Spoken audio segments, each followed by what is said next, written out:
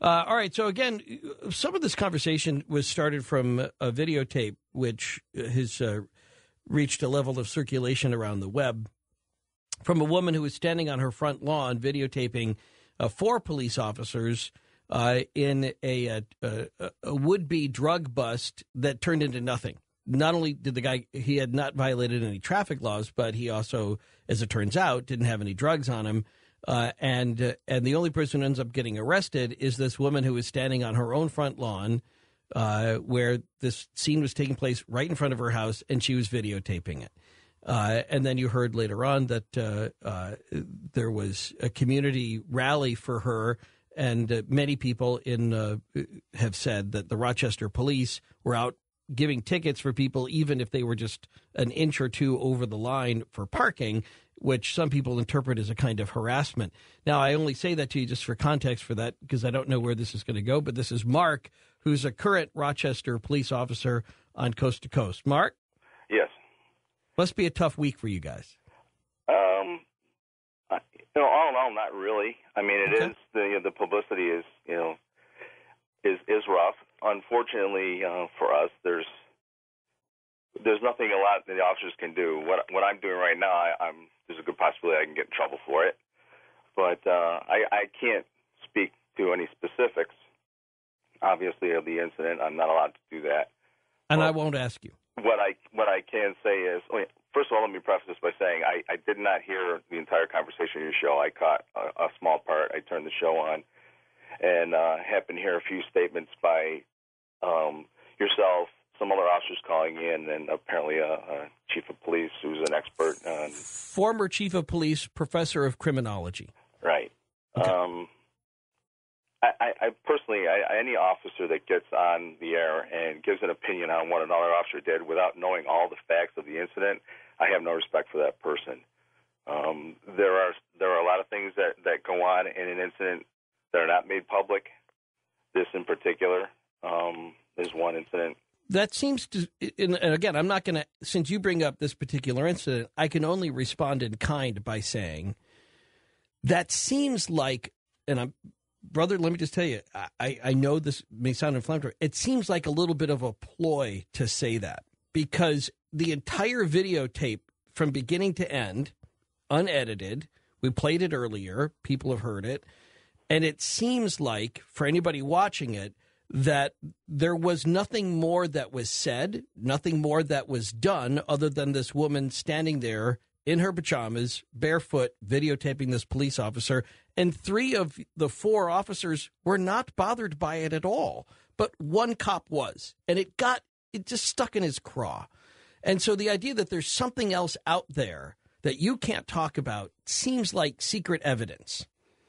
There was nothing in the police report, the one that was filed, that said that she had said anything. There's nothing that says she had said, I'm going to shoot you, or anything that should ever have let this guy feel unsafe because she's standing on her lawn with a video camera. Your thought on that? Well, there were actions taken by the people that occurred prior to the video being taken.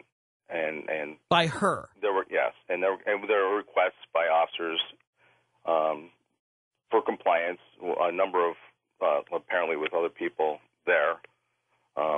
Well, again, you're speaking to this, but you're speaking to the specifics. But I will tell you, we had a witness on in the first hour who stood next to her the entire time and said she didn't say anything, she hadn't done anything, and she's the only one that they come after. The guy who's standing next to her is 6'2", and they come after the woman with the video camera. Come on.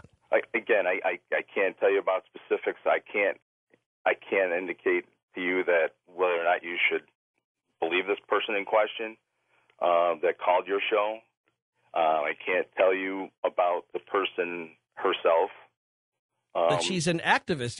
That she's an environmental activist. But even if she hates cops, I mean, I don't, you don't. Even if she does, it's still her constitutional right to hate cops, as long as she doesn't actually do anything to interfere. And videotaping shouldn't be considered interference. As an officer who works in an urban setting where there is a good amount of violence, it is tough for an officer to be making an action with a person on the street and have to worry about other people in the area.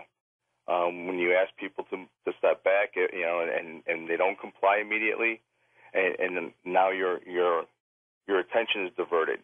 Right. You have to give concern to other people other than the person at hand. And when your attention is diverted like that, it is an officer safety issue. All right, but let me. But in this case, though, remember. People to understand. But wait. I just want to be very clear. He asks her to go into her house. He tells her, you have to go into your house. It's not just step back. She's 15 feet away on her lawn. And the officer says, you go into your house. He doesn't tell it to anybody else in the neighborhood, anybody else standing there. But the woman with the video camera, you have to go into your house. Now, that at some point, it defies reason as to why she is such a threat in her pajamas and bare feet. Why she has to go back into her house, not step back, go into your house. And I understand what you're saying. Is there immediate threat from her? Who knows? I wasn't, like I said, I wasn't at the scene, and I'm not going to second guess any officer until I have all the facts. But you'll second guess a citizen without the facts. I'm not second guessing anybody. Okay. I'm telling you that everybody's piling on the officers in this situation without knowing all the facts. Everybody's immediately taking her side. Well, shouldn't all the facts be in the police report? Shouldn't all the facts be in the police report? Why are there these extenuating facts out there that would justify this police officer's actions that are not in the police report? You know what? I haven't even read the report myself. I haven't. I'm not privy to all this information. All I understand, I know for a fact that there was more to the incident that was depicted than was depicted on the video. But you say that for a fact, but you don't know that for a fact. You've been told there is, but if you haven't seen the report, then what you're going on, and I have no reason to suspect that you have any other reason other than this is good collegial relationship. If another cop says no, there's more to it, you'll trust that other cop. But at some point, it has to come down to there has to be some sort of horizon line that we can all fly by, right? There has to be some sort of plumb line that we can judge good, bad, right, wrong. And without that, then we can't just say, well, no, there's more to this. You can't know it. I can't tell you, but it's out there. Trust me. Because that's not how our legal system's supposed to work. There's a lot more goes on in a police situation and the legal situation than the public is aware of. I mean, there are always political ramifications, right? And you have to, and that's something you have to understand. Unfortunately, like I said, I can't go into that kind of thing. But one thing I would also wish that people would look into is the demeanor of the officer involved. The demeanor meaning? Meaning that the way he interacted with that person was wrong. No, I'm telling you the way he spoke to her, the way he treated her, as far as he did act professionally. He was courteous. He didn't get abusive. He wasn't. Can I say what he did do, and then you could comment? He got totally obtuse. He got. You couldn't follow him what he was saying. No. He's making the charge that she's doing something. You can't say she's being obtuse. She has every right to be obtuse. He's the one with the authority.